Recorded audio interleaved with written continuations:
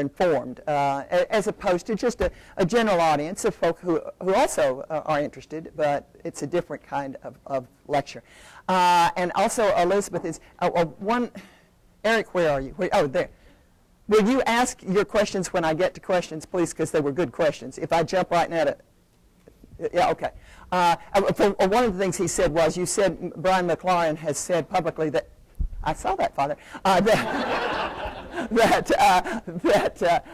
he would be Episcopalian if he were an Emergence, and that it sounded as if I was regarding Emergence Christianity as another denomination. It's not. It's just a whole different way of being Christian. It's going to be the sixth of the things, and before it's over, it'll be about 50% of the Christians in the world, probably, or at least in Latin Christianity. So it's not a denomination in any way. It's as distinct from us as we are from Orthodoxy.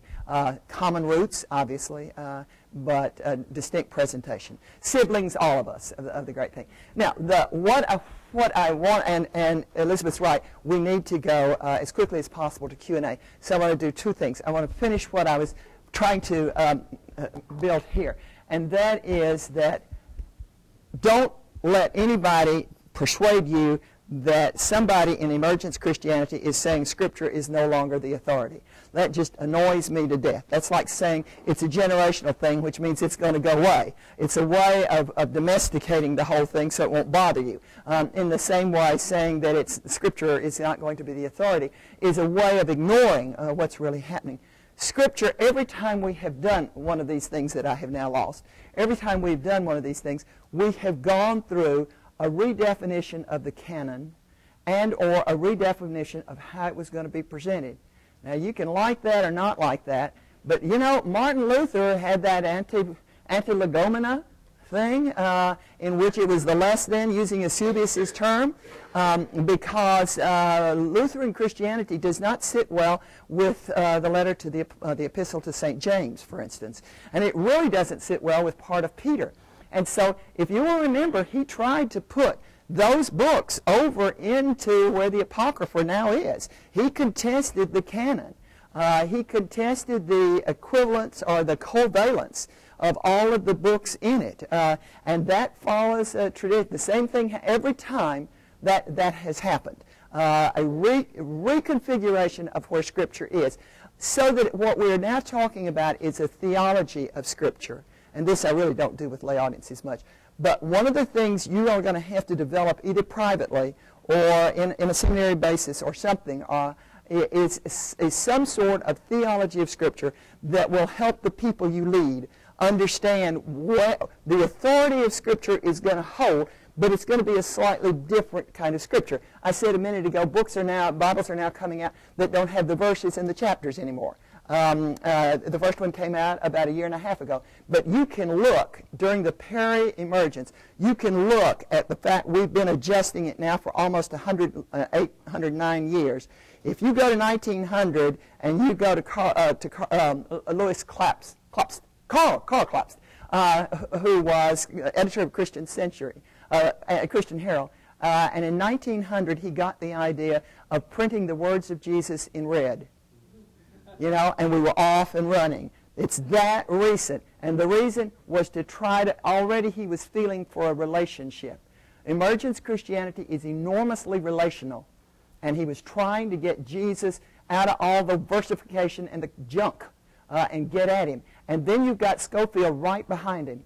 And it's straight. Then you get J.B. Phillips in the middle of the last century with the good news. What a bestseller that was. What a breath of fresh air to be able to embrace it with some relational feeling. And you get, if you're from my part of the country, you get the Cotton Patch Gospel. And baby, if you don't know the Cotton Patch Gospel, you are in such trouble. Because what happens is, he goes down to the store, and he pulls him up a barrel, and he sits. And the brothers and the sisters, they sit there with him. And he says, the kingdom of God now is like that fur field right out there beyond the border of a town. That's the Cotton Patch Gospel. And it's been a huge seller. And you go from there to Eugene Peterson's The Message, which I hope you know, for goodness sakes, if you don't. And thing after thing, all of it an attempt. My own The Words of Jesus, and this is not a commercial, but The Words of Jesus, the Gospel of the Sayings of our Lord, was an attempt on the part of Josie Bass to arrive at that.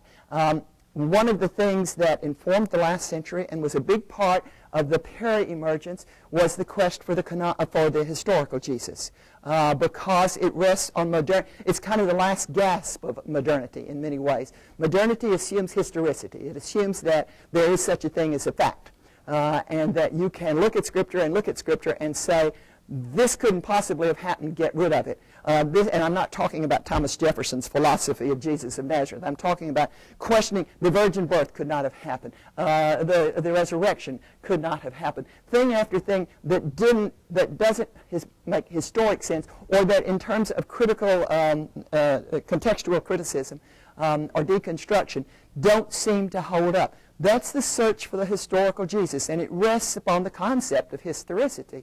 Emergence Christianity does not recognize, neither does postmodernity, historicity as a valid principle.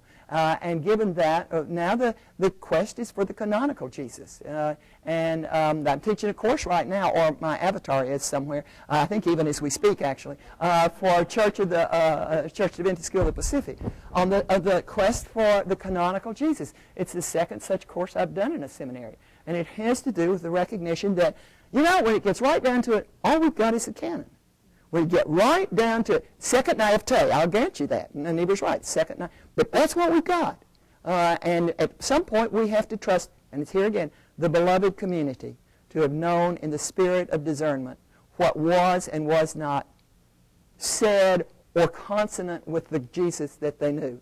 So a theology of Scripture is a biggie, or it should be, a biggie on your checklist of things to be doing in your church. The last thing, and then I promised Elizabeth I would go to Q&A, but I would be derelict, I think, if I didn't do this. We speak of emergence Christianity and emerging congregations or gatherings or cohorts. Cohorts is actually their word in this country. In the UK and by consequence in its colonized areas, New Zealand, Australia, the expression is fresh expressions. They are fresh expressions cohorts, or they're fresh expressions churches, an attempt to get rid of the confusion between the Great Emergence and this thing in part. So when you see fresh expressions, you're talking about the same thing, more or less, sort of, okay? but fresh expressions is what they are, and they are emergent.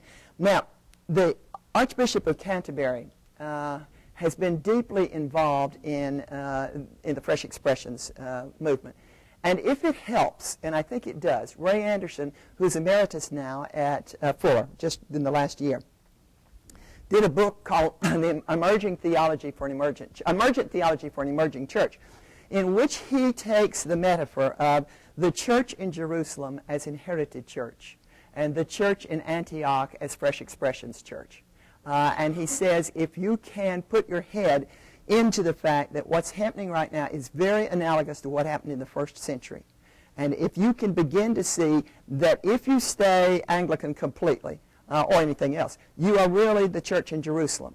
But you've got this other thing out here happening, which is a fresh expressions of church. And then he goes on and to say, and he's absolutely right, you must realize that Antioch kept coming back to Jerusalem for imprimatur and for guidance. They did. Paul made 2 or 3 trips. But when it came right down to it, when Jewish clergy, rabbis, got ready to jump ship, it was Antioch they went to. When we have a problem called homosexuality, they had a problem called circumcision. We have a problem called domesticity. They had a problem called meat in the shambles.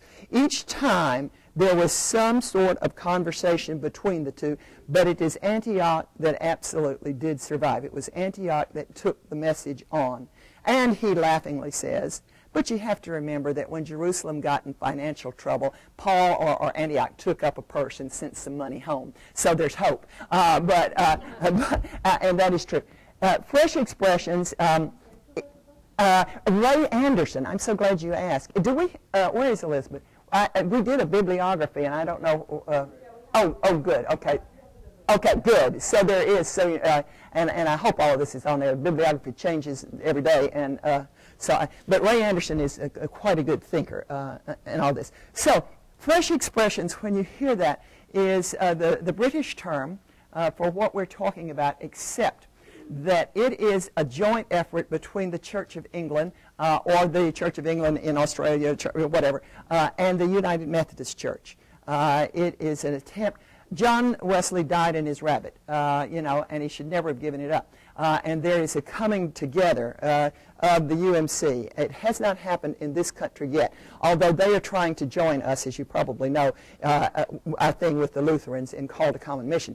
They're trying to join us so that there is this coming together. Fresh Expressions also tries to cover not just the pure emergence cohorts, but also those that are alt worship or alternative worship, if you will, that are network worship, that are a little nearer to Mother Church. Okay? Now, what in the book we speak of hyphenateds, and you need to understand that that means those people who are emergence in sensibility, they are communal, they are deeply incarnational. They are so Jesus-centric that I don't know how the poor man stands it every once in a while. They are so missional, it's incredible. They are so chaotic and happy to be chaotic. They are leaderless. They absolutely are playing with monasticism, and they are deep into the ancient disciplines, and they desperately wish they had been born in the 3rd century. All of those are emergence Christianity sensibilities, all right? But they are also incorporated in bodies that were reared Anglican, going to die an Anglican. Thank you very much. And so I'm not leaving here. So I'm going to put a little of this and a little of that together. That's happening in every denomination in this country, in the UK, all over the world. The Presbymergence, the Presbyterian Church in this country, has been much more responsive, much more aware of what was happening, and clearer to them that they might not get a Presbyterian congregation out of this puppy, but they sure were going to get some Christians out of it. And so Liberal has been much more careful in seeing that there is money than has anybody else. Right now, even as we speak, the Presbymergents are all meeting in the church headquarters in Louisville. And Troy Bronsink, if you want to look at some of their work, Troy Bronsink, who's pastor in Atlanta, is the titular head of Presbymergents. Ken Sloan is a big spokesman. Adam Walker Cleveland is a big spokesman. Any of those people, if you Google them, you will see. Or if you just Google Presbymergents, you will get the minutes of what they, because they're all over YouTube and Facebook both. And so they're there. They call themselves loyal radicals. They're the only ones who do, and I think it's a very good term. Loyal radicals. That's exactly what they're there. And they're trying to figure out how to be church within emergence Christianity sensibility while being more Presbyterian than Calvin was. And it's a trick. The Anglo-emergents I'm proud to say that we are just now beginning to really come to the fore, and it's Bishop Catherine. Archbishop Rowan Williams has certainly done it in England for the last 5 or 6 years. There is an office now, 5 years.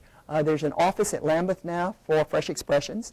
It has been run by Stephen Croft, and he is being elevated to the episcopacy in May. And the office is being taken over by Graham Cray, who is presently Bishop of Maidstone. So it's elevated to the level of attention of an episcopal that he's doing it. So that Bishop Catherine is very aware of Anglo-emergence. And Anglo-emergence, if you go to angloemergent.ning.org, you'll see what some of us look like. .com? Is it a .com? Sorry, okay, .com, yeah. Oh, okay, all right, good. I hadn't seen that. You'll see what we look like. One of the reasons I'm excited about it is that about 8-9 months ago, Bishop Catherine appointed 2 full-time staff members to 815 staff, and their job is to, in large part, to interface with the Anglo-emergent movement in this country and to figure out what to do with emergence Christianity as it interfaces with Anglicanism. Tom Brackett, B-R-A-C-K-E-T-T, Maria's grinning because she knows it, and so is Elizabeth. I think we're going to make some mayhem with Tom Brackett in this very room very shortly. Is that or sometime? Yes. Tom Brackett is, even as we speak, in England right now at Lambeth, looking at exactly what Fresh Expressions looks like. as we do it in the UK, and how you can put alt worship and network worship and all of that under the same umbrella, which in this country, because we're larger, we probably are not going to be able to do. I suspect that alt worship is a different thing. But in all of this, the point is that there is a whole spectrum from the absolutely traditional Episcopal church. And if you've got one of those, great. Over to that which is, would like to clean up its act and put in some Celtic evensong or some taizé or do something like that, and maybe open up a confessional, all the way over to these folk who are Anglo-emergent or who are alt worship. The alt worship folk would really like it if you would just let them have the building on Tuesday night and go away. Don't ask, and you'll be happier. But don't let your vestry know you signed off, or at least get your senior warden to do a CYA before you sign off, whatever, because it's dangerous. But alt worship, network where 3 or 4 parishes will go together and allow. One of the problems for Emergence with our system, or with any system of Protestant origin or Anglican origin, is that it's got real estate. And real estate means that the community has to come to the real estate. Whereas emergent theory works on the principle that wherever it emerges, that's where the community is, that's where the self-organizing thing is, and that's where you better be. And so it's very hard to take the cathedral and move it half a mile away to where the action is. It is not hard to rent the bowling alley that is no longer used and to put it in there. It's not hard to help it happen in the park. And if you want to see one of the most active ones that is totally without real estate, look at Ecclesia Ministries, if you don't know that. Debbie Little Wyman. Ecclesia Ministries is essentially all homeless. The most recent ordinand was Pastor Bob, who was ordained in, did you see it on YouTube, who was ordained in September, October, I guess, in Woodruff Park, which is right off of Peachtree Avenue in Atlanta. And Pastor Bob, while he was in seminary, had been ministering to that congregation of about 80 folk. And so when it came time to ordain him, Bishop Mitchell from the Diocese of Atlanta came out to the park, and so did 13 other bishops, and they were doing it in our best style, And St. Albans in Alberta had set up a table so everybody would have a feast, and we were going to do this with Pastor Bob. And just as the bishop laid his hand on Pastor Bob, one of the gentlemen who had been pastored by him for 3 years didn't understand what we did, and he just came up and shoved the bishop's hand right over here, so we had a lateral, okay? And he put his hand here too, because that was his pastor.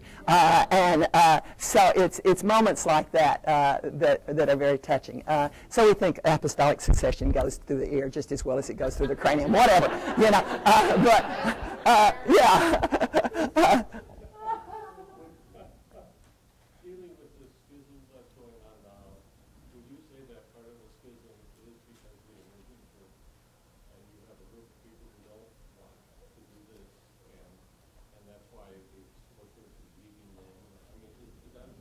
That's a fair statement. And let me take it from there and say, let me jump. There is a thing, it's 5 years old now, and most 5-year-old books aren't worth talking about, but in this day and time, thanks to the clip. But there is a thing that the Archbishop's Council for the Church of England published, and you can download it. It's called The Mission-Shaped Church. Now, there's a subsequent volume called, oh gosh, what is it called? You can tell I don't like it particularly. I'm blank as a wall what the second one is. It may be, but the mission-shaped church is the one in which in which they're laying out network churches, alt worship churches, frankly emergent churches. Frankly, the whole spectrum is there, and they're saying what you just said in effect. This is mission. Home mission is not sending somebody to Appalachia to sit on a 3-legged stool on a mud floor and convert people who've been converted for 200 years, just not your way. It is about the fellow next to you, because the fellow next to you probably is either unchurched, dechurched, or non-churched. And those are distinctions that came out of this very significant study in the Mission Bank. That is to say that the non-churched are the majority right now. We in this country are in our 2.5 generation of people who are biblically illiterate. That is, they may have attended a service or two along the way, but they don't know the story. They don't know, it's lost on them. It's just not there. And so they're non-churched. They never were churched. They're huge in number.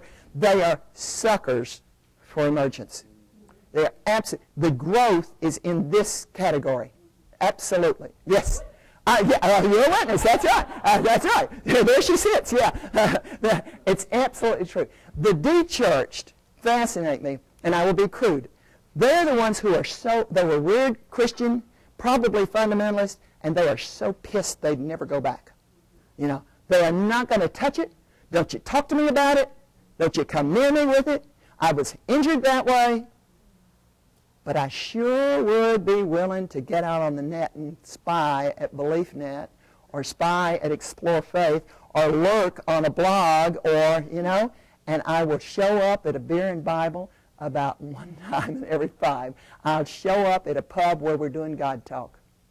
They will never go into your structure again because it represents everything. Now, probably they'll come near going into an Anglican structure than a traditional Protestant one, but they're not going to do it. They're just not. And then the unchurched are those who've changed jobs 7 times in the last 5 years and just never got around to joining anything. And they are the lukewarm. You know, nothing worse. At least the de-churched are mad, and they know they're mad, and there's a certain energy to it. That's the division of the mission field, and we would do well to remember it as priests and as informed laity as we lay our plans out. Now, okay, that was the thing I said I had to that I really wanted to say, because the missional part of Emergence is huge, and it's not that they're proselytizing; it's almost that they can't help themselves. You open up a Beer and Bible in a pub, and you're going to have 60 people before it's over, and you're going to split into 2 or 3. I mean, it just happens. And there's that. So almost you have to be actively against home missions to stop this thing. But Anglo-Emergents are important. Yes, now, questions? You're also saying with missional emergence that there's a dialogue, there's a welcoming dialogue. Absolutely. As opposed to, I'm going to preach at you. What? This is, I want to explain what I have to say, I want to preach. She is not a shill. I did not put her in there. One of the things that Emergence will tell you, and it's very much like addictive therapy theory. Anyway, they will look you in the eye and say, you know, to be an Episcopalian, you have to believe something. You just have to be able to say you believe it. You have to stand up and say. And you have to behave in a certain way, or at least fake it. And if you're Episcopalian, you're lucky in this category because where, you know, 3 or 4 of us are gathered together, there'll always be a 5th, and other things like that, which makes behaving a little easier. And then over here, well, it's true. When you've done these things, then you can belong. And they will say to you, if in Emergence Christianity, you belong the minute you indicate you want to, the minute you show up. Don't care whether you're Hindu or Buddhist or agnostic or the child of Richard Dawkins. It just does not matter. If you want to be here, and in time you will begin, if you stick around, they're not going to mess with you. But if you stick around, you're going to behave like we do, simply because we're all simian, I think. Anyway, and one day you will wake up and realize, son of a gun, I believe something. And it will have been this process. Wimber called it the difference between bounded set and center set. He was the first to articulate this particular thing. Wimber, but it's an important distinction because you're absolutely right. All are welcome, and we're not going to screw with you. You know, we will be what we are, and you can be it or not. Yeah. 2 things. One is when Willow Creek did their reveal work, they Yes. discovered that they believed that 8,000 people were in small groups because they wanted to believe. That's what the institution thought. And it's a good organization. Their research revealed that 8,000 people joined groups because they wanted to belong. All they wanted to do was Hang. They just wanted to hang. Here's the question that I really Do you all know what he's talking about? Because because you're right here. That was $14 million that Bill Hybels just trashed. And I respect so much his honesty. He just came out and said, we realize we're not forming them spiritually. We're going to throw the whole thing away and become, he said, an emergent church was what he said, actually. Yeah, yeah. Well, revealnow.org is yeah. Reveal.org. I was talking to, who's it the other day, yeah. And, see, this is, I don't... Arnson. I couldn't think of... ask this, so I'm just going to throw this out, that the Episcopal Church here, part of the Anglican community, 15 years has believed and has been told by those outside of our community the tremendous opportunity and asset that we have.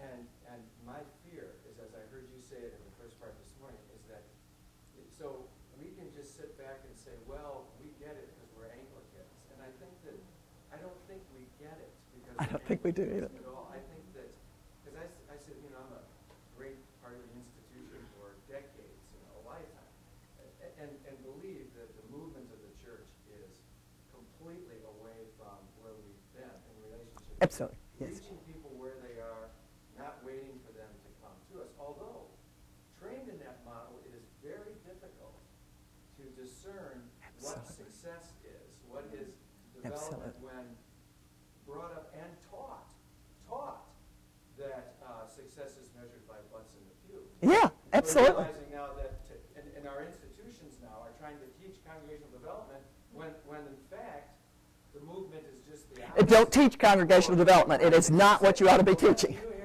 Yeah. Yeah. Say don't teach it. Don't do it. What I'm trying to ask is, how is it that we're shaken out of a sense of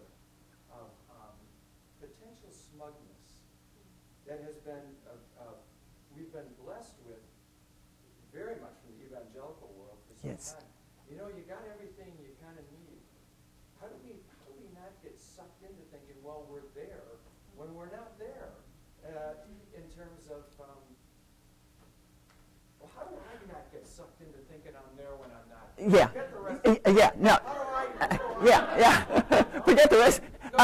No, I understand. I think there's an answer here, right? Well, I really do.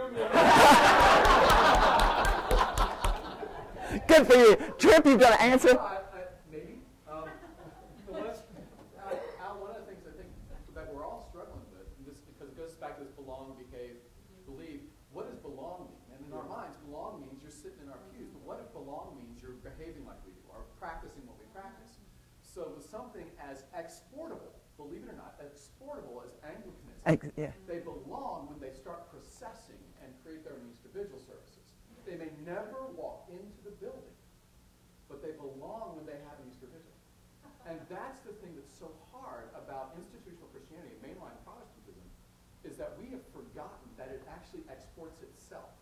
That people, to use your model, people will go to Jerusalem, ooh, cool pictures, let's use them. Oh, they're cool icons, rock and roll, done. And that's right. That's exactly right. They're off to the races. I think we have got to somehow put that in the success column. And that's the piece, I think, that's the stuff that's beginning to convince me that my congregation is growing. I'm trying now to convince my congregation that I know that there's no one in the pews, but we're networked everywhere. And it drives the vestry crazy. It drives them nuts. Absolutely. No, it's going to, yeah. I was just going to say, it's even easier than that, is when they pick up the Book of Common Prayer. Yeah. And that goes out everywhere. I'm from Grand Rapids, and I'm looking at people from Mars Hill, this is Sure. church, saying, well, we need to write something that's like this. Well, maybe we should just use this. Yeah. Yeah. It's true. I think the challenge for the Episcopal Church is then how do you preserve the institution? And that's the balance and the challenge that you face as we move into it. And I think it's so important that we remember we do have to save the institution too. Or at least we don't want to burn down the homestead. We might want to go home for Christmas. Kind of. Yeah. It feels a little like inhabiting a landscape that other people are discovering, and like how to be welcoming in that, and not proprietary to the point that we're saying, no, you have to, these are the check marks you have to mark off before you can really do this. One of the models that's sure to get you in trouble, I know 2 or 3 priests who've been shipwrecked on it, but it works. He becomes the sacrificial animal and the thing works. is if you can take your building and get rid of the pews. Now, take your building and use it as the focus for several churches or cohorts or whatever that you have seeded out there. Or that have sprung up and that come to you looking for a place to distribute food, for instance, to the homeless, or to be able to do a Celtic Mass from time to time, so that it becomes like the old cathedral used to be, I guess, really, the town square, where they feed in. The problem is you have to disestablish what you've got, and your vestry really doesn't. It sounds so pat and clever, but I swear it's lay education. It really is lay education, because they're not going to stop this tsunami. It's not going to get stopped. The only thing we can do is to hope to educate them at a level that they have conversation about it, because it's very unsettling to many laity. See, my thought would be a little bit different, though. My thought is that actually laity kind of get it better than those of us brought up in the institution. Do you think? I do. Yeah. Okay. Because that's encouraging. Why would the largest growing segment of Christianity be unchurched if they don't, in some sense, get the idea that the institution can be a hindrance in one's immersion in a life in Christ versus a help? I mean, that was part of the... Oh, yes, then I do agree. I misunderstood what you were saying. I thought you were saying that they think that the institution is to be saved, and I'm not... I think that meant, I think yes. Yeah. But I think it's more, you know what, I think it's more sanctuary. I think that... Sanctuary is a good word. Sanctuary is the word. I ran into somebody one Sunday that, they were out enjoying a beautiful afternoon, and they said, well, we didn't come to church this morning, and I'm not a guilt-driven person. And I said, yeah, what a beautiful day, you're playing tennis, whatever. He goes, right. And I said, but why do we bother still having to worship? And the point is, because if we want sanctuary, i.e. liturgy and all, we want to be able to come and participate in it. But in the meantime, can you meet us out here? Yes, exactly. That's why I'm trying to get at. And I have a sneaking suspicion it's going to take a lot longer than my lifetime, my kids' lifetime, to figure out, what do we let go of? Mm-hmm. What do we let go of? The 11 o'clock service, for one thing. The 11 o'clock service is the first thing you let go of. And I'm being serious. It's true. It's going to soon kill itself. But at some other time, because people working 50 hours a week aren't going to give up Sunday for it if they can help it. But yeah, it's going to take time, and yeah, it really, yeah. I feel very sacrilegious saying this.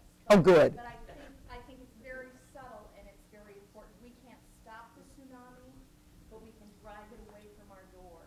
And I think one of the things that will do that is a very subtle assumption that you must behave this way. It's more important than what you believe. It's more important than whether you belong. And I think it's widespread. And I think most of us, we're used to behaving that way. We've seen it, and so we're not aware of what it does to other people. So there's my Okay. soapbox. Yeah. Eric. The question I had Yes. lines up was, in the last talk you mentioned that we were, I don't know exactly how you phrased it, about Anglicanism, in a good Fit. model. And I said to you, technically the Samaritans are still around, 100 left. That's right. But being around is a success. So what makes you think Anglican? Because it was so special that we won't be a house in front of a tsunami. One part. And then my only other comment is that in the little bit I understand about emergence, and I still don't really got my arms around it, None of us does. is this passion. Like when I think of the word join the revolution, like join the difference in helping bring the king and make this world better. Yeah. Join this passionate thing versus you want to come to church on Sunday. They sound different, they feel different, and I think people not only want to belong, they want to be able to make a difference. Yes, we can. I know that's a slogan. But yeah. But there's this deep movement to try to heal something. And are we part of that solution or not? And we can be. I think the two questions are, if I understand correctly, are part and parcel of each other in many ways, and they go right back to what you're saying. And I loved your word sanctuary, though I was interpreting it a bit differently from what you said, because we are passionate about going to church doesn't do it, but going into a space which is fully incarnational, which is filled with art happening right there, sculpturing that's happening right there, potting that's happening right there, dancers who suddenly get up in the middle of whatever we're doing as worship and begin to move. Those things are anathema to many of us, but they are really what worship is. Emergence Christianity wants worship space. And it's great to be in a cohort. It's great to be in a Berean Bible. It's great to be in a house or cell church. But every once in a while, you've got to have some place where you can worship, which is part of what you were saying, is that there needs to be, the Episcopal Church can give that because we're neutral. And also, we don't have an iconostasis that's going to be wrecked by it. The Orthodox wouldn't dare let that kind of thing happen. We can do it. We've got all of the things that look like home. And we've got the tradition of the prayer book. We've got the liturgy. Anglicanism is the one that's positioned to help, to furnish the sanctuary, the spiritual sanctuary, and the worship, to actually let the worship happen. Now, tomorrow afternoon at the closing session, we're going to do prayers this afternoon and tomorrow with the general public. And we're going to do them out of, I don't think you got it, but out of a breviary of a sort. Which is the good Anglican way to do it. When we get ready to do the closing session at 3:15 tomorrow, it's not going to be in the books. It's going to be up there. And it's going to be up there because an emergent would say to you, when you do this, Episcopalian, you're inviting yourself into individualization. You're inviting yourself into yourself, which is a characteristic of Reformation theology. It's heavily individualistic. When you do it up there, we all ascend together. It's a big distinction. So there's going to be some adaptation, has to be, adaptation of both the space and the way to do it. But Anglicanism, the Via Media, in no small part is, and the three-legged stool. The three-legged stool, I have cursed the three-legged stool for years, haven't we all? But the metaphor is coming back, and that fascinates me. It's going to be, I think, Scripture, and it's going to be the beloved community, and it's going to be, I'm not quite sure, because it's somewhere in here we're going to have to work in the Spirit. What we're not in this conversation admitting yet is that Azusa Street happened, that Pentecostalism is about a quarter of this movement, and we're not accustomed to dealing with the Holy Spirit. We would like him to stay somewhere where we can rattle his bars instead of the other way around. And so, so it's gonna the agency of God or something. I don't know what it's going to be called. I can't tell yet. I'm in conversation with several of them to try to figure out what it's going to be. But here's the stool. Well, what Hooker, and even when we put four legs on it and called it the quadrilateral, what we never did was put a seat on it. Never occurred to any of us. And it's the seat of authority, and it's Jesus. Jesus solus is what they're saying. Jesus solus. And that keeps the legs apart and in tension, but it still keeps them attached, and it's where they move. I think it's a stroke of genius. It never one time dawned on me. Of course we never looked at the seat. But they're borrowing this kind of Anglican talk because it's open enough. Via Media, middle of the road where most accidents and all Episcopalians happen. I mean, we laugh about it all the time. But it has an enormous amount of flex.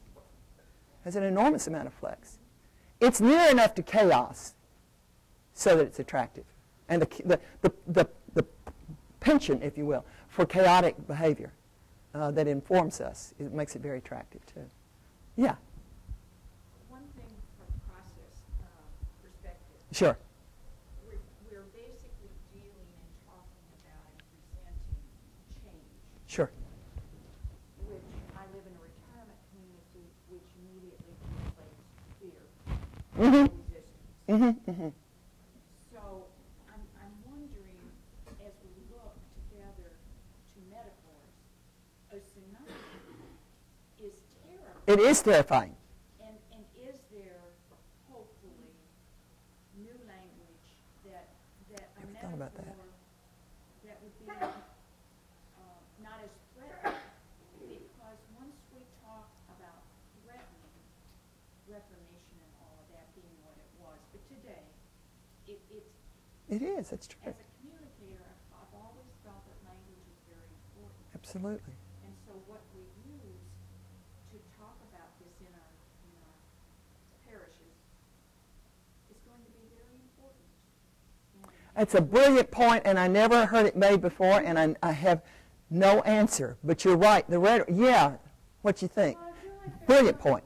something hanging on this about we are becoming more comfortable with the work of the Holy Spirit, because yes, that is the thing that makes you want to turn the patent into a surfboard and surf the tsunami, right? Yeah. And kind of throw yourself into the chaos, but it's also the enveloper and the comforter and that which binds us together. So I think if we become more facile with this Holy Spirit vocabulary, it can be comforting to those who live in fear. It can be energizing for people like me who like to jump into the chaos, but it can also be, you know that old Nestea commercial from the 80s? Where they went, Yes. Yes. also be that which you fall into and are held up in. So I think some of this is more of our need to develop more Holy Spirit talk. And more rhetoric, though. The rhetoric. Well, I would just posit this to you. Unchurched is not going to necessarily relate to Holy Spirit language or Holy Spirit. They do, they just don't use those words. Okay. Well, the word. What I'm saying is, I think the words are part of the real opportunity here. I'm just thinking within my own parish. Yeah. A different vocabulary. I never thought about it before. Changing the vocabulary. I say tsunami as if it were, a spring shower, knowing it's not.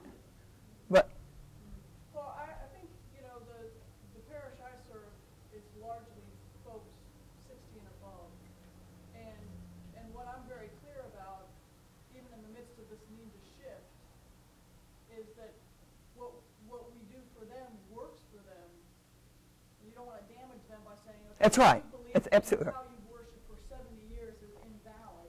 You have to chaplain them through that end of their life sort of Yeah. thing, while also fostering the new growth in the way that hopefully is not threatening. And that's We've the- all seen situations where there's some sort of new whoof, and they freak out because it doesn't fit into any of their yeah. boxes.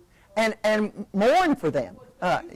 No, it's not funny to take the props out. Brian McLaurin's book of about a year ago now, Everything Must Shift, or Change, Everything Must Change, is a very good statement, but even remembering it as you were talking, I don't remember rhetoric that's less threatening than change and tsunami. Yeah, sure. Well, one of the things. It's a good point. That really bothers me. There's a few of us. I don't know if there's anyone else here not. One of the things that Baptists are working really hard to rediscover right now is a language of continuity, ecclesial continuity. E. Glenn Henson, who's a Baptist theologian, Yes. talks about treading back upstream. That's right. And so the first place you have to go is to Anglicanism. So if you want to know where you came from, go back to England, and then you get to trace it all the way back to Jerusalem.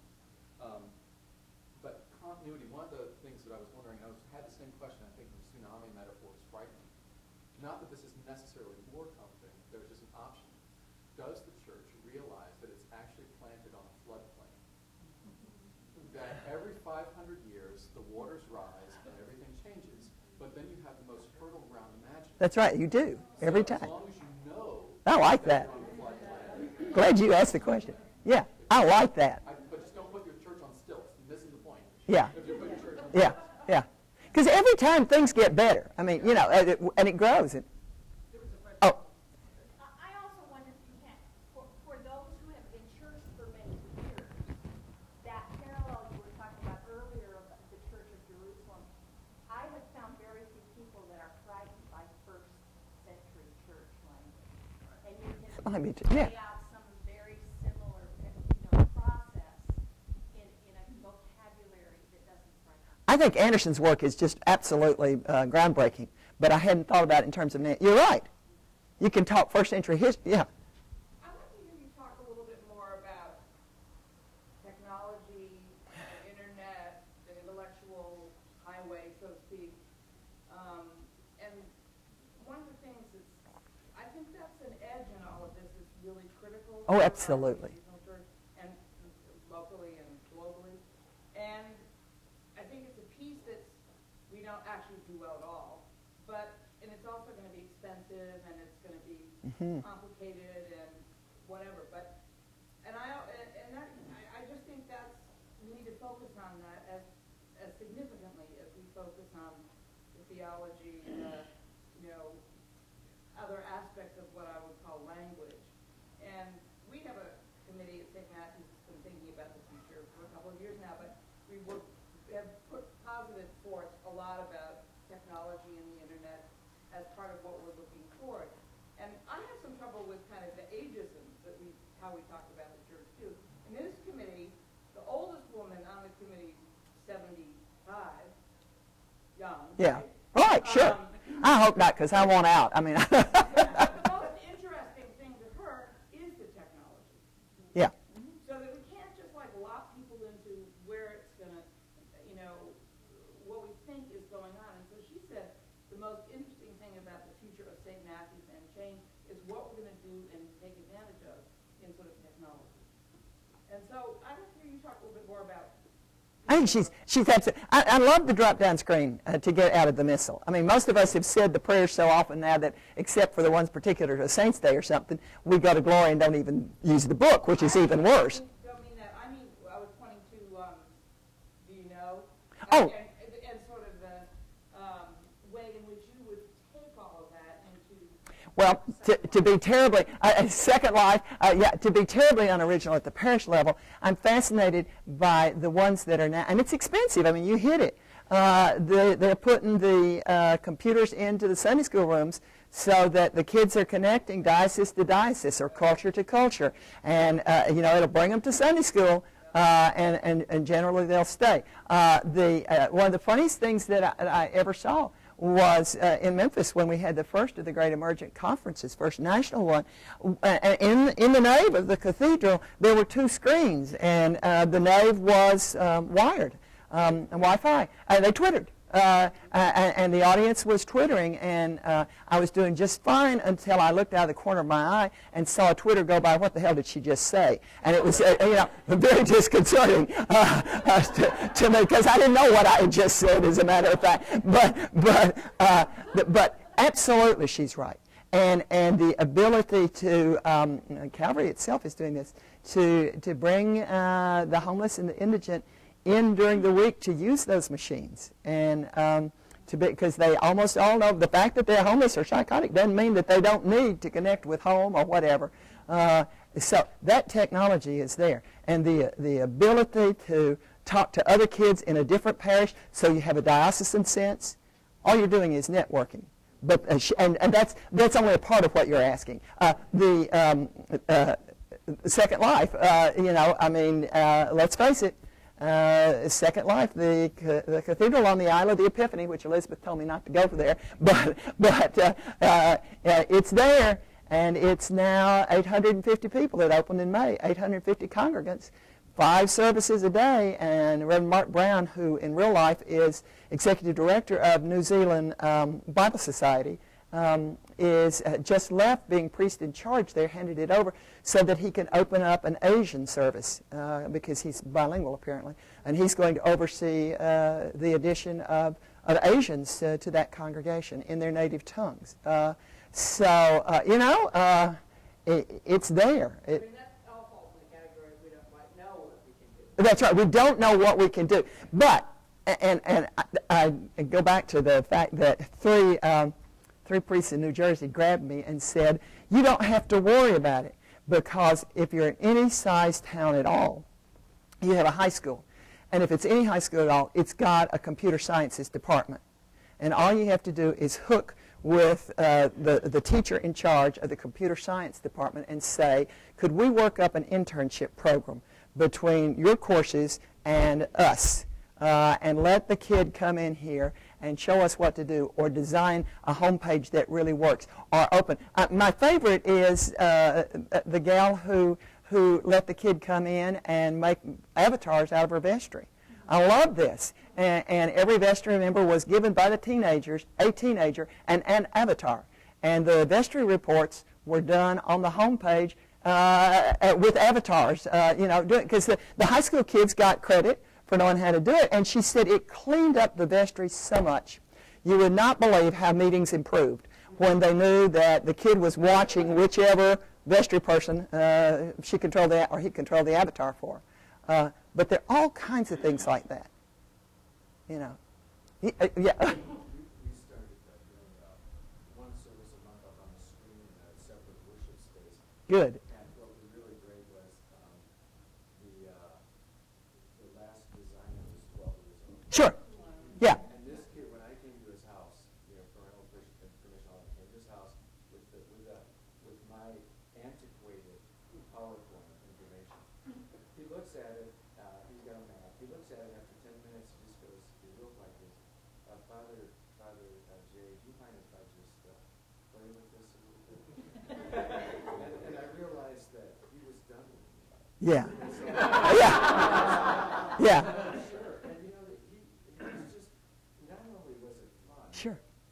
That, I don't know how to reach that group, to be honest with you, but he made a huge contribution to worship. And he couldn't be there. He was on a ski trip. So his 15-year-old sister ran the whole thing for him. Yeah. It was absolutely tremendous. It's amazing. And the content was not too bad either. What I'm trying to get is the process of those young people contributing in that way was just so much fun. Absolutely fun. Yeah. Yes. See, sir, I'm just going to bring up the devil here. One of the devils in a congregational life that can get in the way of this stuff trickling up is fear. Well, that's what Nancy said. Yeah. Exactly. And we all talk about this in different ways, and it manifests in our congregation in different ways. And I wouldn't mind you talking, for me, when I look at that, I think, okay, the only way to get past that in an individual sense, or in a small model sense, is love. I love another person enough to want comfort or sanctuary for them, as I want comfort or sanctuary for myself. And I love people to just have a conversation about how, and I think this goes back to some of the Holy Spirit stuff you're talking about.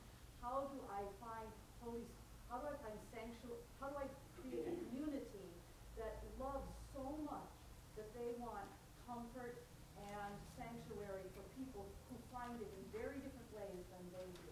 Can I give you a really unpleasant answer, and then I'll turn it back? But I would say you find where that community is and nurture it, and it will eventually attract some of your people, and it will begin to network, and that takes 5 or 6 years, and you don't have it. And I hear you. I know that's not a good answer. Trying to commit to create the community within a fixed set of walls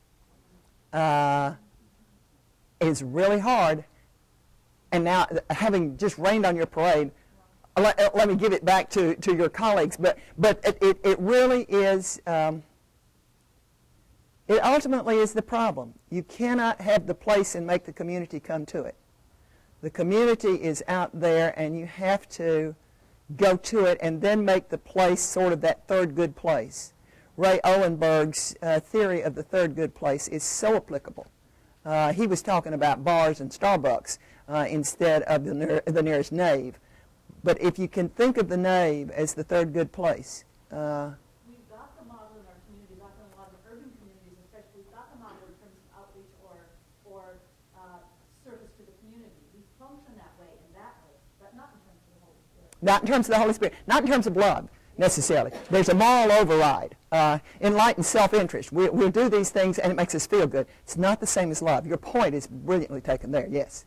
But for the unchurched and the de-churched, they are so frightened that we're going to tell them what they need to do and how they need to do it. And part of love is saying, I'm going to accept you as you are, and I'm going to assume that you have values that you live by and that you, like me, want to be a good person, and I'm going to take that at face value and I'm going to let you live with me. Yeah. And that's a piece that I hear throughout everything I've read, and Emergence, anything is, I assume that you are a good person, and That's that right. you do not challenge me. We might disagree, but I assume that we're both good people, and I want to live that out with you. Yes, that's a perfect expression of it. Yeah, and finding the communities isn't.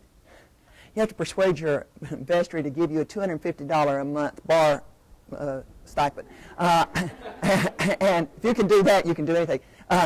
And even if you're drinking Coca-Cola, that's where they're going to be. Many of them. The pubs are terribly important. Obviously, we're not talking about a bunch of drunks, but we're just talking about the third good place is right now secular, and the trick is going to be to make the sacred space the third good place. That's the trick. Were you fixing to say something, John? I just wanted to throw out there. This is jumping back a couple of questions, but I heard a little bit in some of the questions about technology, the use of the internet, that sort of stuff. A little bit of fear creeping in there about the cost and that sort of stuff.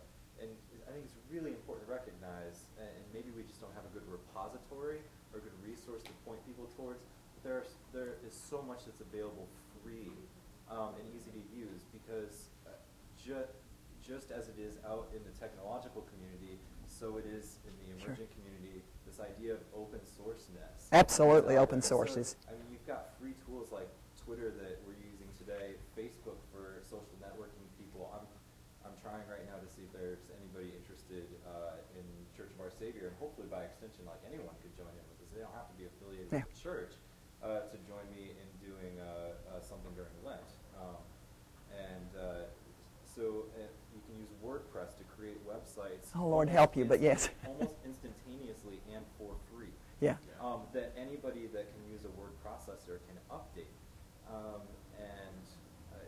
So there's stuff that's out there that doesn't cost the church $20,000 to get started. And I think that there's every reason to assume that the church may be, the larger church, may be in the business of being about to begin to commence to hear some relief on the hardware, which is the cost. I know that the Church Building Fund has just this week enacted in session decision to begin to talk about Emergence and to establish a committee that will begin to work on tapping some of those funds or showing, I mean, Church Building Fund is a logical place. It's just they're not building buildings when they do that. So I think there's some, but you want them to quit. Yeah. I thought you were saying, okay. Oh, okay. Oh, yes. Oh, yes. I was just going to say, in terms of the technology piece, one of the really exciting sort of new front doors for Seabury is we're working with Northwestern University, and they have much greater capacity for technology, as you can imagine. And we're building together, and it will be constantly in revision, a resource center on the internet that will be primarily free, open source, that will do everything from provide online lectures like this for people who can't come to an event like this, to the kinds of tips around technology and ways of doing things and creating websites for free and that kind of thing, so that it can become a place where people can ask questions and things can become available and made easier, and also be attentive to the kind of cost factor that there's a lot that can be done without money. And a lot of that's going to change when Web 3 gets here. When Web 3 gets here in about 6 months, of course it's been 6 months for the last, 8 or 9 months that we were going to get it, but when Web 3 gets here and you've actually got three-dimensional space, you can have, you could actually feel that you were present here, literally. You could see the backs of you could see the shiny ball head. No, yeah, you could see the backs of people. You could walk around. You could go over. And once Web 3 comes, it's going to be a lot better even to do instead of watching people sitting in a room while somebody yaks on. You're going to be able to move around in the room and actually be there physically. The only thing I was telling John this morning, the only thing we haven't done, and I'm serious, is to figure out how to add scent because one of the ways we know each other, like it or not, primitive as it sounds, your local doggy tail, is that we know each other by scent. We've got body language now, and we've got intonation of the voice and all of that, but we haven't got smell yet. And as soon as we get smell, we can really make virtual reality work. Publisher 2 actually tried scenting paper to try to make books have an excited level of odor. a way to try to defend against Kindle and things like that. It didn't work all that well. But that's the last horizon for what you're talking about, is sent. I just want to go back to the metaphorical conversation, if people wouldn't mind returning, because I love what you said about the floodplain. I do too. I love the floodplain. And I want to offer another metaphor that is similar from David Caper's book, Crisis and Renewal, Yeah. which I commend to anyone who is in this conversation. He uses the metaphor of a forest fire, and I think it's really intriguing. I remember that. Floodplain connects to the large baptism, fire connecting to the metaphor of fire and the Holy Spirit. And you'll notice in a forest fire, initially, it sweeps through and it looks like total devastation, but it actually is making room for new growth to emerge. And in David Hurst's book, he talks about the different kinds of species that thrive at different points in time in the ecocycle of a forest, and likens that to an organizational ecocycle or institutional life. So it's worth checking out. Yeah, yeah. I love the fact that we're getting metaphors. That was a good question. It's a seminal question. Okay. Yes, I've been thinking about this whole thing about fear and shame. Mm-hmm. What, kind of holds us back, and about sort of human developmental theory and kind of notion of generativity. I have small children who do just about anything to create a worshiping community that they will be able to follow through their entire life with. And there has to be some way that we can begin to think about pushing past our fears for the next generation of folks who will do it. be in our place. Absolutely. Absolutely. Okay. Well, you've been a wonderful audience, and I think it's, we're 15 minutes over. Is that not right? 12 before the hour. It's 12 before 12? Oh, my goodness. I had the wrong time. Do rattle on. I beg your pardon. Mea culpa. I was breaking my neck to get through here. Okay. All right. Yes. I want to kind of touch on both comfort language and also the sacraments. When you were here with us at clergy conference, I was getting so excited about what you were saying and going, oh my goodness, she's giving me a label for who I've been all my life and on. And I'm thinking, but do I want to go the full distance? And at a particular point you said, don't take away my sacraments. Yes.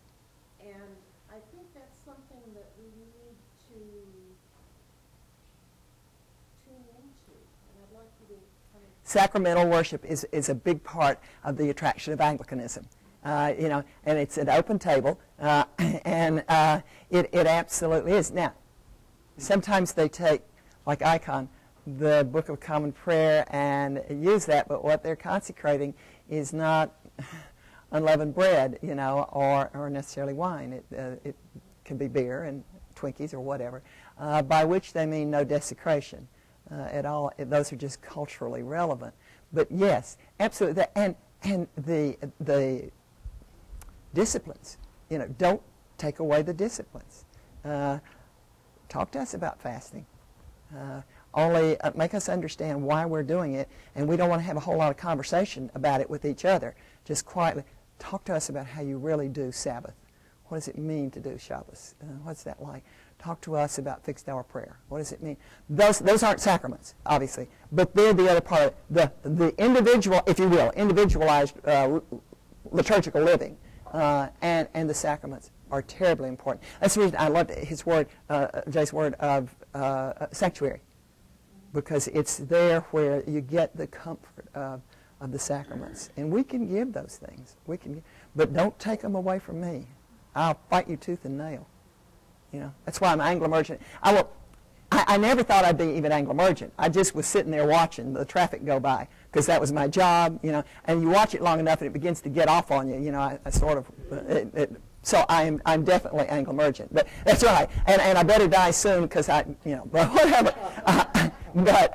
But yeah, sacraments have got to be there.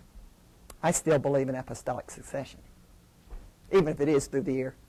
And that's one of my biggest questions and ponderings is the flexibility of an institution institution like the Episcopal Church or any denomination really when it comes to sacraments and ordination and that sort of stuff.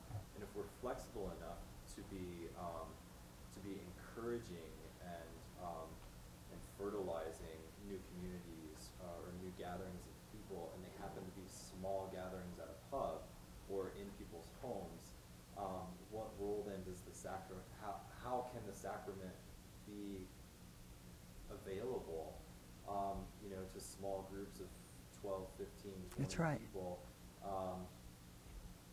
without a priest or a deacon? It won't be there on site without a priest. It will be, or it will be in a Protestant sense. It won't be in an Episcopal or an Anglican sense, where the consecration is done by whoever's there and whoever's there.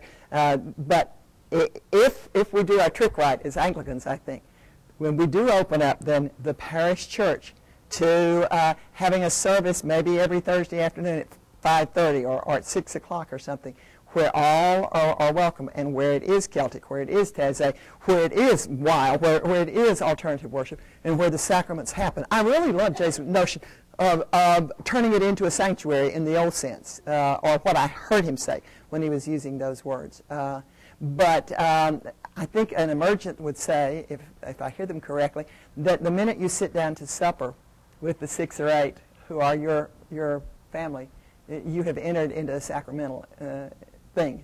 And part of that is that they don't have the liturgical sense of sacrament, which is what you're talking about. Yeah. But did you see there was a conversation about this on Emergence?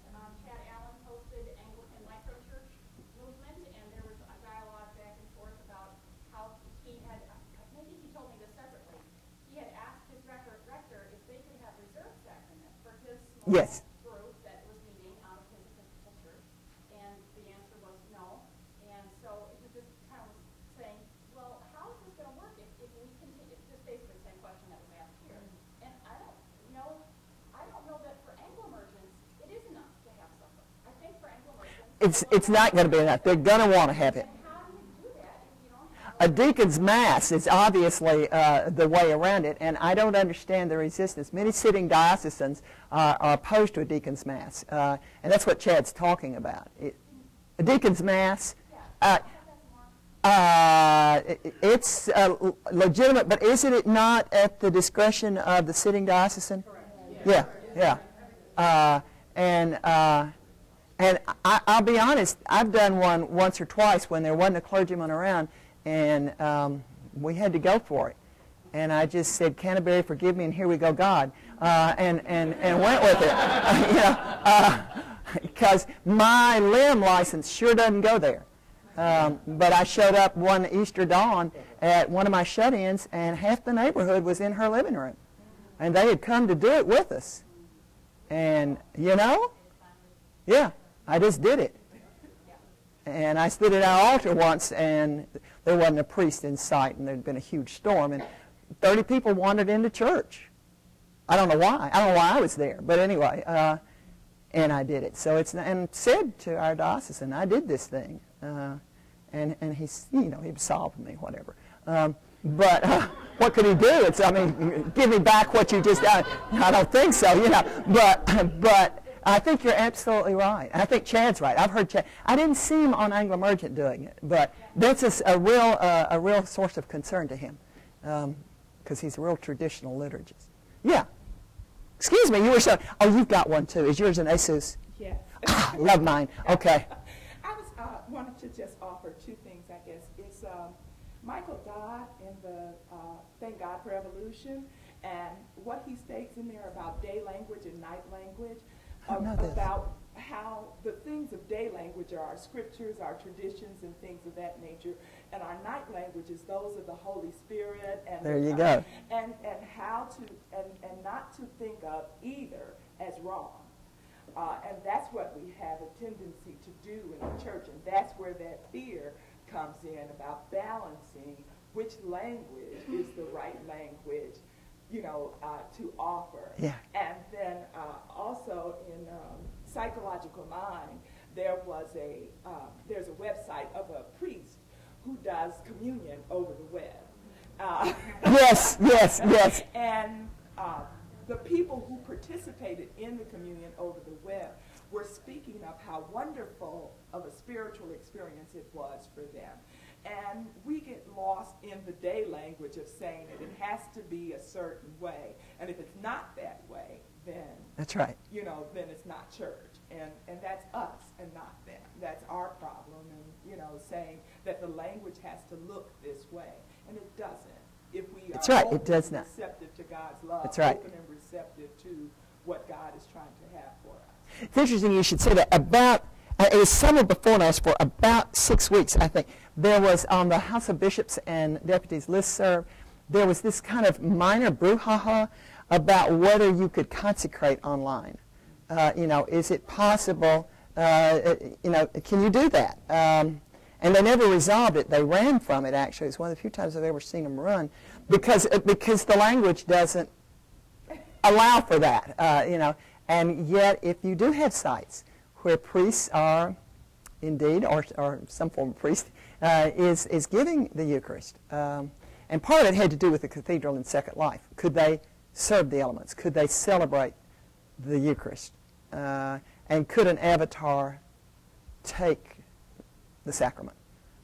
Is that possible? And that's a whole area of church law we're going to have to go into. You're absolutely right. There's no question about that because it's happening. Barna says that this year there will be 20 million of our fellow Americans who never, ever go in bricks and mortar of any sort, including pubs for church, who are going to do their whole religious experience on the web. That's a lot of people, 20 million of our fellow Americans, who will worship, who will be, you know, but it will be just there. Yes? I'm very excited about a lot of the things that you've said, but I have a lingering question after your book and what you've said today, and that is, how do these emergent groups become identified as Christian emergence rather than emergent emergence? In other words, and I think that that's a problem for the institutional church too. How free can they be in determining what it is that they believe, what they gather together to celebrate, what the missional things that they work on and so forth? How free are they able to do that and still interact with the institutional church? It's a problem. And what's to say if there's no leadership and no self-direction other than what percolates up, that it doesn't end up going off of something that we might call heretical, and maybe even leave what we call the sphere of Christianity. And so I think engagement with a group like this, without it having any kind of boundaries of its own, becomes very problematical, not because we're not willing to engage them, but because they're too fluid for us to wholeheartedly enter into that. It's a very good question, and it's going to be a problem. I think the answer that Emergent would give you is that they call themselves Wiki Church, which is off of Wikipedia, that ultimately the crowd, when it gets skewed too far one way, the crowd, the group, the beloved community will know it and bring it back, which begs the question, I think. It begs the question when I say this to me, because I think the question then is, all right, so you're going to bring it back to what? To being a good Baptist? I don't think so. Are you going to bring it back to being a good Presbyterian? I don't think so. I mean, you know, where are you bringing it back to?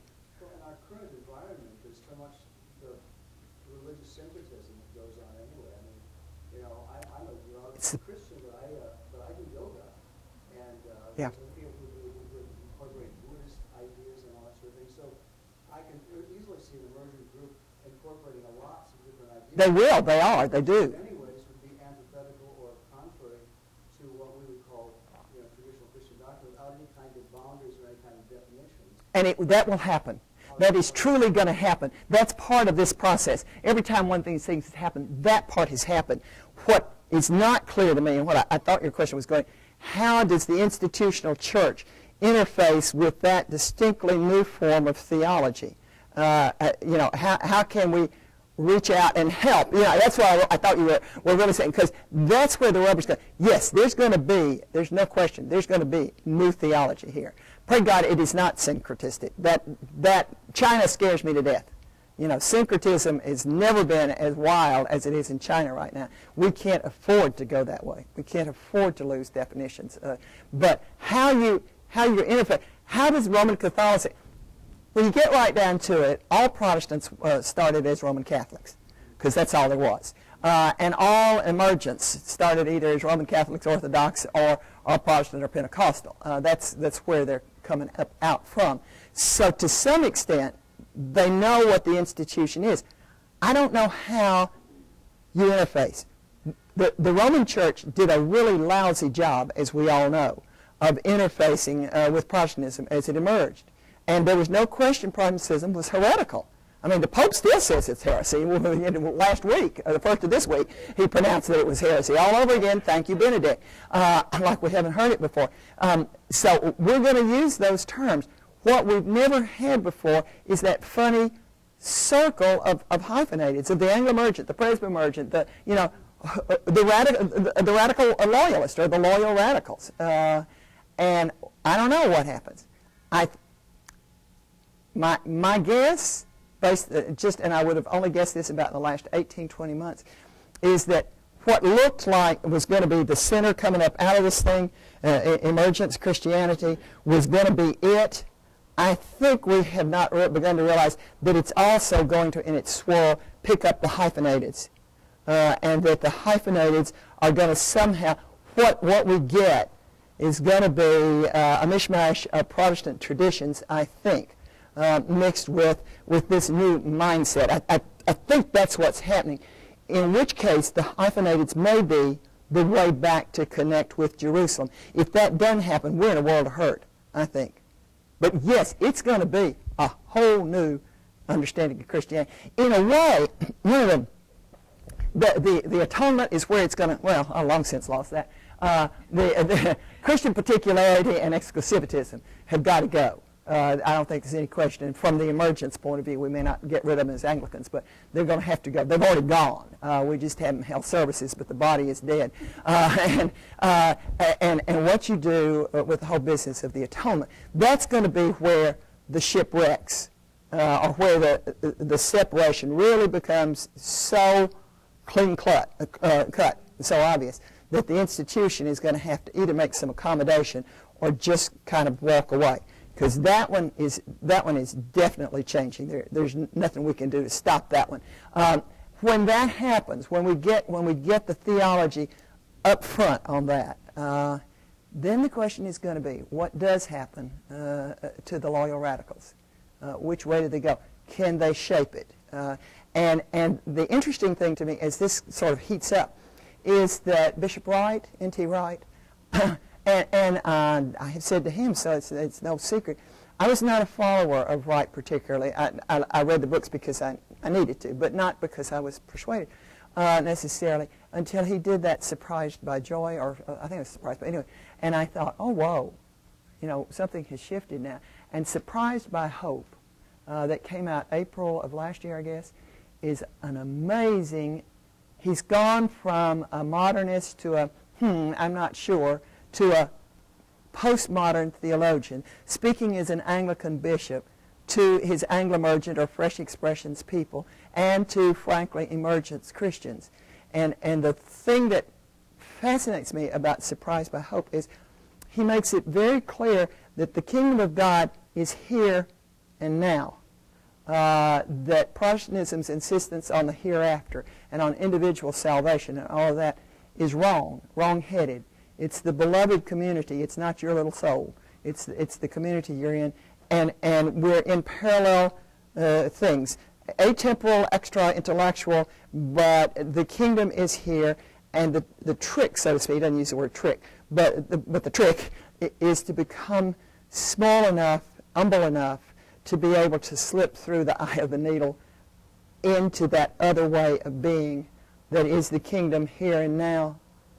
It's an amazing, it comes closer than anything I know of. And I wrote him and said, this is just amazing. It's beautifully argued, as everything he does is argued well. But it's beautifully argued that that's how we're going to accommodate, is that we're going to recognize that the kingdom of God is here now and is big enough to accept all of those who come in individually humble enough to not violate the beloved community. But that, It works in rhetoric. Whether it works, you know, or whether it ends up in the Inquisition and the 30 Years' War like it did last time, who knows? But he's at least got the words. He's got the principle laid down. And that book is so like wild. So it's being heard. It's not like it's sitting on the shelf in the seminary library. Yeah? Even if you could convince your vestry and your older members to be as flexible as possible and change your worship and make it the most all flexible change in all time, that may not get a single member in the queue, so to speak. And one of the things I find fascinating about Emergence, as you just described the key, is meeting people where they're at. Yes. And I think in my small circles, I'm more apt to share the joy of a new diet with someone more easily than share my faith. Absolutely. And I think that Emergence have found, you know, I was doing this refugee ministry thing. It was a beautiful thing. Because, you know, they came from Burundi. They were from a genocide. So, you know, it was so clear need, you know.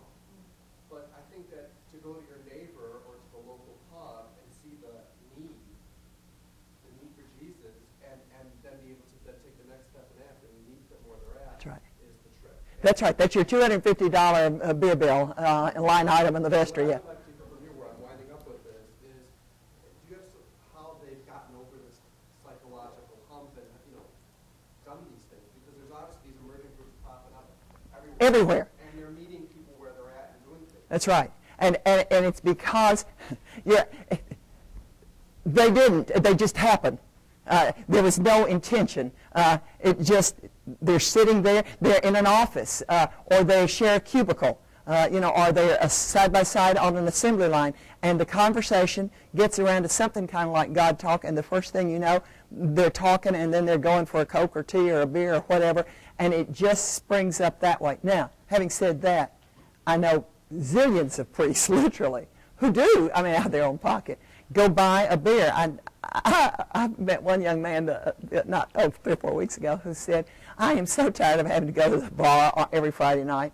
And I said, what? And he said, you know, when you really get tired of it after a while. But every Friday night, he's there, and he's spun off 2 or 3 groups that are now on their way to becoming Emergence communities, just sitting there. But it's a toughie, and it doesn't bring anything back to Jerusalem. It really doesn't. But they're there. You're not going to be, I don't think you're going to be able to make them. The only way you can make them, maybe, is if you've got some technophiles of any age group in your parish who really want to try alt worship and who begin that way into alt worship and may build it. But the problem is the communities are out here, as you said, and you got the church here, the building, you know. And if there's anything an Emergence is allergic to, it's a building. And there's a contradiction there too, you know. Don't want this building. Don't want to think that $2 million has been spent while people are starving. Don't want it on my conscience that I spent money like this. It is absolutely wrong. What are you thinking about? Not only did you pay for it, you have to maintain it, and you buy staff, but could we borrow it Thursday afternoon? You know, and you can't make them see that. So that ends up, okay, when you're emergent, where does your money go? Does it go 100%? That's a good question. When the monastic, and there's a strong element of neo-monasticism in this. The ones that are most visible are Shane Claiborne or Jonathan Wilson Hargrove. Wilson Hargrove is Rutba House in North Carolina.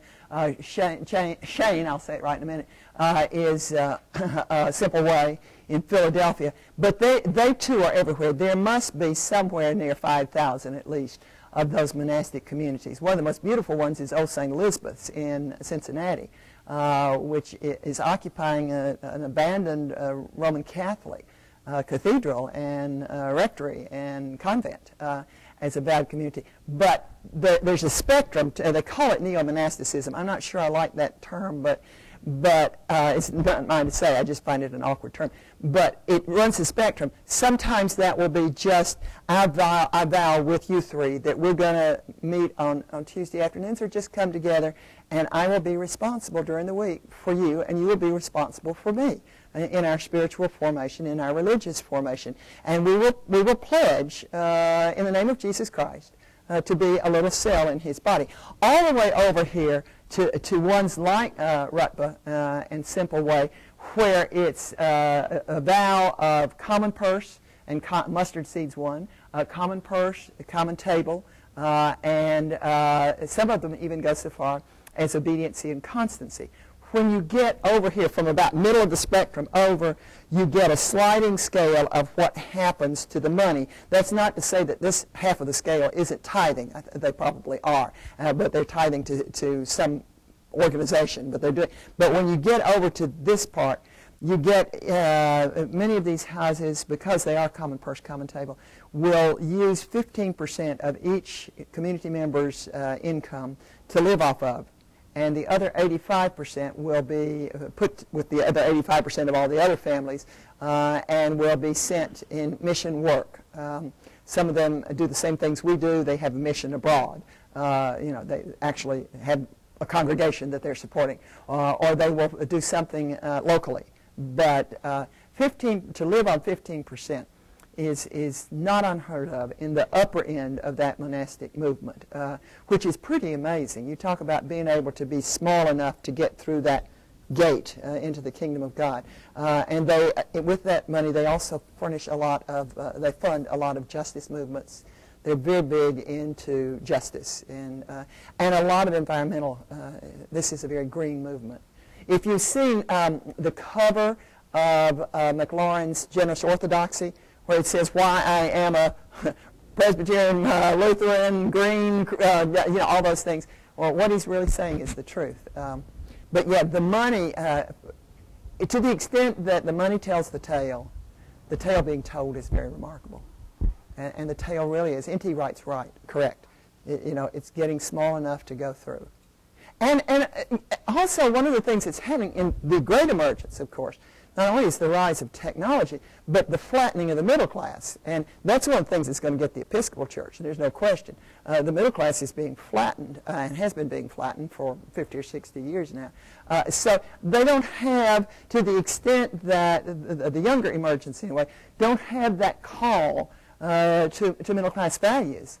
They really don't care whether you got on designer clothes or not. It would be nice if they were clean enough so you didn't smell. But beyond that, it really doesn't matter. Now, you better be wired. It would be shameful if you didn't have an iPhone or an iPod or say weren't wired in some way. But the rest of the middle class values just aren't there. And they're not wired in any way. They're not going to be appreciated because they don't connect. And so you don't have that drain of money. Now, I contend at some point the kids growing up in those monastic situations are going to have a college education. And I don't think the communities have necessarily, it's like maybe we borrow your building on Friday night. But all of these things, every time one of them started, there's that period of passion. It's a honeymoon, where everything's wonderful. And then some of the realities begin to check in. But right now, the money is one place you cannot fault them. It's amazing. Yes? Where would you place a community that has a communal worship like St. Gregory of Nyssa in this whole conversation? St. Gregory of Nyssa now frankly says that they are an emergent church.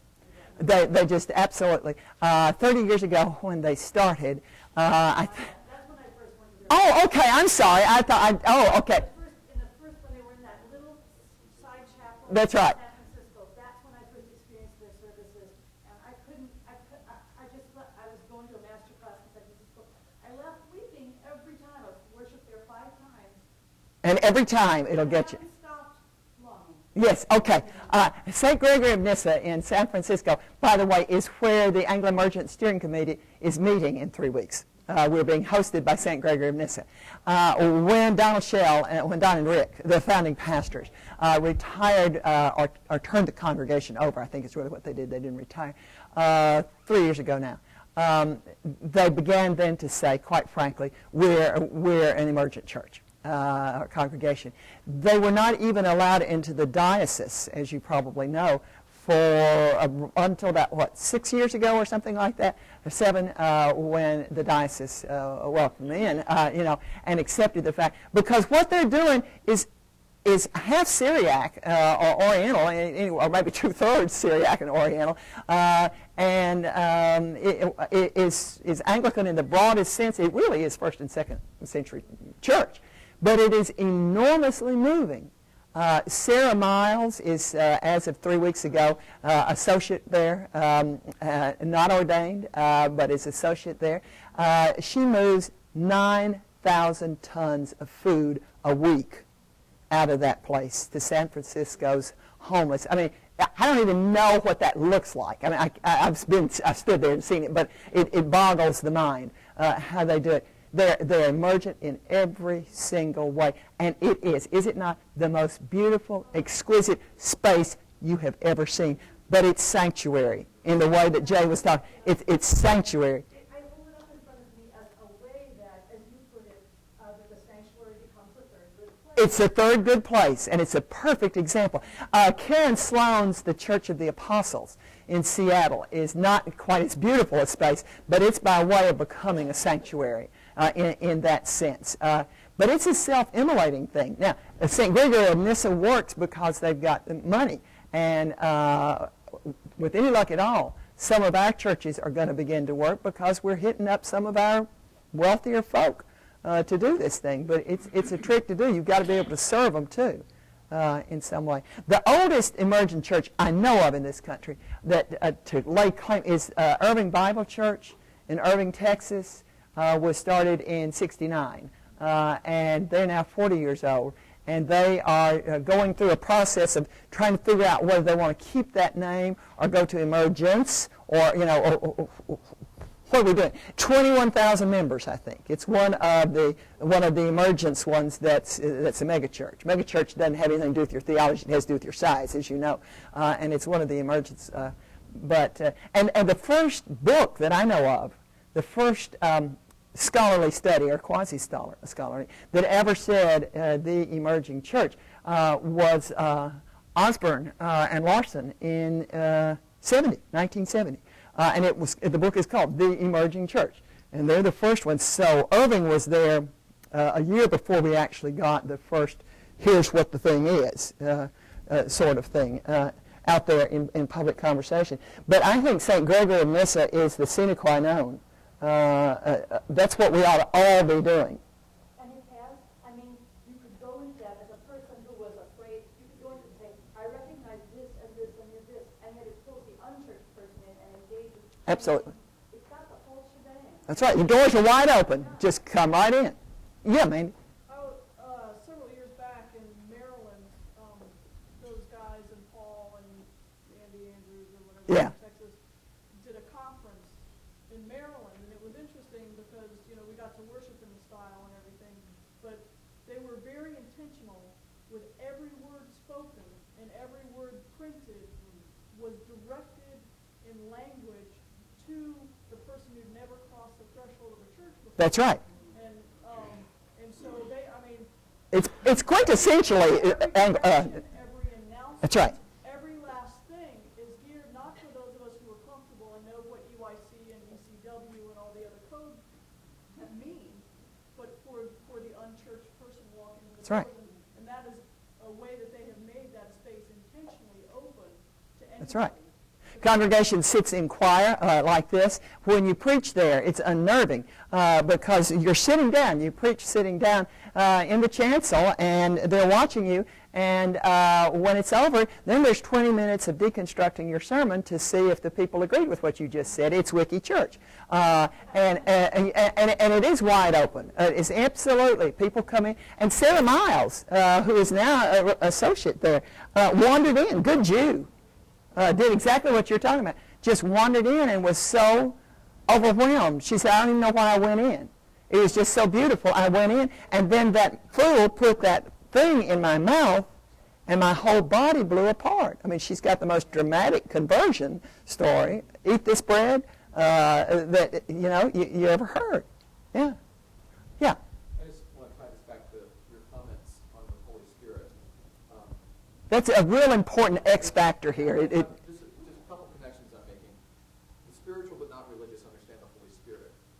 The thing that Gregory and Nissa does so well is they just present the church. That's right. In fact, it's so not watered down. It's condensed. It's like, your first drink of orange juice is the condensed version. They give it to you. That's right. Cognac would be better, but yeah. They don't nuance it in some way where you might try to get it. They say, no, we understand that you get the Holy Spirit, so we're going to give it to you. Yeah. Here it is. It's Yeah. called church, and this is the kingdom, and this is the graceful people. Accept it or not. And they just keep presenting it. But if you present it openly and fairly and lovingly, to use that word again, and recognize the power of the Holy Spirit to move within it, and let go of that anxiety, and that's the piece, for me, Yeah. is the hardest thing. I'm anxious, so I'm trying to find Sure, you're some anxious. other way to say the word sacrament. Well, don't. Just say sacrament, damn it. But this is the thing, the conversation about, it's a lot of fun for me to listen to you all talk about who gets to make Jesus happen at the table. But well, you'll get over it. but the most important thing is that you have to realize that people desperately want the sacrament. They don't want the watered down version of it. They really want it. Yeah. So, as opposed to tweaking it and nuancing it, just give them church. And that's the thing that, if you listen to the emergent folk talk, that's what they all uncover. And the reason why they go back to these ancient traditions is because they desperately want it. Yeah, exactly, because they desperately want them. You want us to shut up now, huh? Right? Take one more. One more. Oh, well, okay. How do you see the emerging church compared against the evangelical conservative? You come here and we'll tell you exactly what the Yeah, the foundationalist. The foundationalist, of course, also on a spectrum, and you have those that drop back to the corner, that absolutely. I don't know how to do it without. I don't. In the book, I do it this way. But you've got the conservatives down here, and they're about a quarter of what is actually furnishing the emergence. But in each of these, in the Pentecostals here, in the liturgicals here, and in the social justice here, up here, there's about 7 to 10% who feel a godly need, a real vocation, an honest-to-goodness, serious vocation to be sure that this thing doesn't happen, who are persuaded that it is their Christian duty to prevent this thing. And up here we call him, Akinola, or we call him Bob Duncan, or we call him Jack Schofield. But when we get through the calling, we've also got to understand that they serve a purpose. If we didn't have that sort of breaking back like that, B-R-A-K, breaking back, we'd spin off, or the ship would tilt without ballast, is how it's sometimes put. So they're a necessary part. What you're also, I think, saying is that down here in this conservative quadrant, in evangelicalism, you've got more than just corners. You've got people who are really struggling against this thing, and you're absolutely right. They're not struggling as violently as, for instance, Mel Gibson is up here, or a Reformed Presbyterian Church, or Missouri Synod of Lutheran. It's not that kind, or some branches of Assemblies of God. It's not that kind of aggressive attack, but it's a very it's broken into circles of how traditional or retraditioning or progressive they are, and they too have a. I feel like I'm not answering this well. They too have a sliding scale, but what you've got right here is a strong part of sola scriptura, and it's stronger here. But there's more energy in this quadrant than any other, which is why it's always gone this way. The energy from the time this thing started 50 years ago in this country has come out of the evangelicals trying to escape the very thing you're talking about. Just knowing that it won't play in Poughkeepsie, or being up to here with being told you can't dance on Sunday or play cards, and that it's in the Bible. And it's the kind of people I like to say to, sweetie, we follow a man who changed water into wine because he didn't have time to go to the liquor store. Now, what's your problem? But they're there. But the energy is coming up. Every once in a while you get one of them that goes this way against the tide. Jim Wallace. is the best example of somebody that went counter to the, but this is the energy coming in. So what we do is we use them as really fire starters. They're wonderful sort of kindling, if you will, because there's a tension there. And there's a huge tension within, if you're going to talk denominationally, Southern Baptist Church or Southern Baptist Convention is a gorgeous example of the stages of this. As you eventually get to cooperative, down here you're getting one or two of their seminary presidents now saying things like, we maybe need to reconsider birth control. Because the numbers are dying, which is, if you can't convert them, breed them, is kind of a cynical way to look at it. Or we need to maybe reconsider infant baptism and that kind of thing. So you've got a whole spectrum. And some of the emergents are still right here. Mark Driscoll, a beautiful example of an emerging that's right here. He's caught in that, and he's not swirling all the way. I don't know if that answers your question. I feel like I was stumbling around, but anyway. Yeah. Okay. Thanks, folks. It was great. There you go.